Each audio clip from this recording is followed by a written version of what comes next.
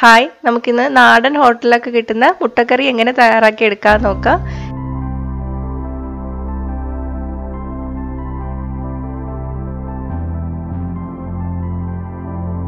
ഇത് നമുക്ക് എളുപ്പത്തിൽ തയ്യാറാക്കി എടുക്കുകയും ചെയ്യാം. നല്ല ടേസ്റ്റുമാണ്.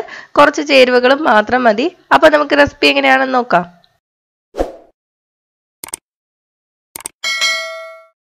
ആദ്യം നമുക്ക് 2 ടേബിൾ സ്പൂൺ വെളിച്ചെണ്ണ ചൂടാക്കി എടുക്കാം.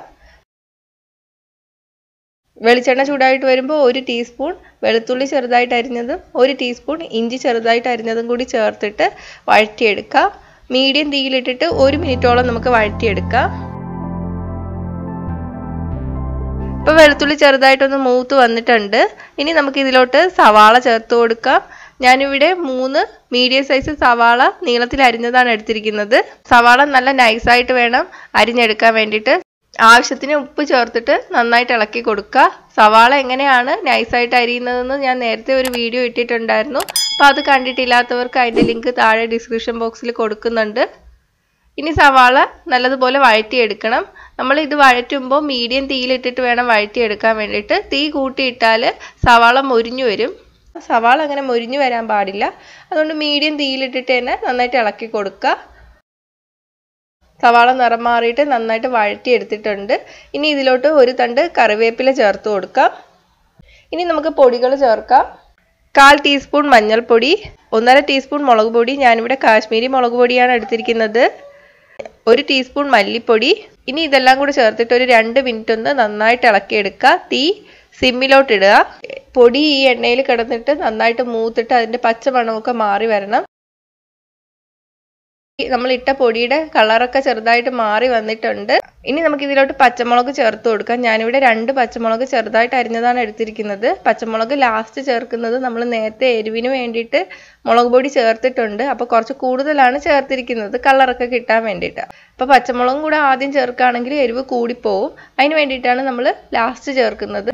നമ്മൾ ഹോട്ടലിൽ നിന്നൊക്കെ കറി വാങ്ങിക്കുമ്പോൾ പച്ചമുളക് എപ്പോഴും നല്ല വാടാതെ ആയിരിക്കും കിടക്കുന്നത്. നല്ല ഭംഗിയായിട്ട് നല്ല പച്ച നിറത്തിൽ തന്നെ കിടക്കും. അത് അവർ ലാസ്റ്റ് ചേർക്കുന്നതുകൊണ്ടാണ്. ഇനി നമുക്ക് ഇതിലോട്ട് 1 കപ്പോളം വെള്ളം ചേർത്ത് കൊടുക്കാം. വെള്ളം കൂടിപ്പോവരുത്. നമുക്ക് സെമി തിക്ക് ഗ്രേവി ആയിട്ടാണ് വേണ്ടത്. ഇനി 1/2 ടീസ്പൂൺ മുതൽ 1 ടീസ്പൂൺ വരെ കുരുമുളക് പൊടി ചേർത്ത് കൊടുക്കാം. കുരുമുളക് പൊടിയുടെ അളവ് നിങ്ങളുടെ എരിവിനനുസരിച്ചിട്ട് മാറ്റം വരുത്താം. 1/4 ടീസ്പൂൺ മുതൽ 1/2 ടീസ്പൂൺ വരെ പഞ്ചസാര ചേർത്ത് കൊടുക്കാം. ഈ കറിക്ക് എരിവ് കുറച്ച് മധുരവും വേണം. പഞ്ചസാര ചേർത്തില്ലെങ്കിൽ കറക്റ്റ് ടേസ്റ്റ് കിട്ടില്ല. ഈ സമയത്ത് ഉപ്പൊക്കെ കറക്റ്റ് ആണോ എന്ന് നോക്കുക. ഉപ്പ് കുറവാണെങ്കിൽ ചേർത്ത് കൊടുക്കാം. 1/2 ടീസ്പൂൺ ഗരം മസാല പൊടി ചേർത്ത് കൊടുക്കുക. ഇനി നന്നായിട്ട് ഇളക്കി കൊടുക്കുക. ഒന്ന് തിളച്ചു വരണം. തിളച്ചു വരുമ്പോൾ നമുക്ക് മുട്ട ചേർത്ത് കൊടുക്കാം. മുട്ടയിൽ ചെറുതായിട്ട് കത്തി കൊണ്ട് വരഞ്ഞിട്ട് ഇട്ട് കൊടുക്കാം. ചില ഹോട്ടലിലൊന്നും നമ്മളിങ്ങനെ വരഞ്ഞിട്ടൊന്നും കാണാറില്ല. അതുകൊണ്ട് ഞാനും ഇപ്പോൾ മുഴുവനോടെ തന്നെയാണ് ഇട്ടിരിക്കുന്നത്. അപ്പോൾ നമുക്ക് സർവിങ് ഡിഷിലോട്ട് മാറ്റാം. നല്ല ടേസ്റ്റുള്ള കറിയാണിത്. ഉണ്ടാക്കാനും എളുപ്പമാണ്. അപ്പോൾ ഇതൊന്ന് ട്രൈ ചെയ്ത് നോക്കുക. ട്രൈ ചെയ്തിട്ട് നിങ്ങളുടെ അഭിപ്രായവും സംശയങ്ങളും ഒക്കെ കമൻറ്റ് ചെയ്യുക. ഇഷ്ടമായെങ്കിൽ ലൈക്ക് ചെയ്യുക, ഷെയർ ചെയ്യുക. ഇഷ്ടപ്പെട്ടില്ലെങ്കിൽ ഡിസ്ലൈക്ക് ചെയ്യുക. കൂടുതൽ റെസിപ്പികൾക്കായിട്ട് ചാനൽ ഇതുവരെ സബ്സ്ക്രൈബ് ചെയ്യാത്തവരാണെങ്കിൽ സബ്സ്ക്രൈബ് ചെയ്യാൻ മറക്കല്ലേ. കൂടെ അടുത്തുള്ള ബെൽ ബട്ടൺ ക്ലിക്ക് ചെയ്തതിന് ശേഷം ഓൾ നോട്ടിഫിക്കേഷൻ സെലക്ട് ചെയ്യുക. അപ്പം ഞാൻ പുതിയ റെസിപ്പി അപ്ലോഡ് ചെയ്ത ഉടൻ തന്നെ നോട്ടിഫിക്കേഷൻ നിങ്ങൾക്ക് ലഭിക്കും. അപ്പോൾ അടുത്ത റെസിപ്പി ആയിട്ട് കാണാം. ബൈ.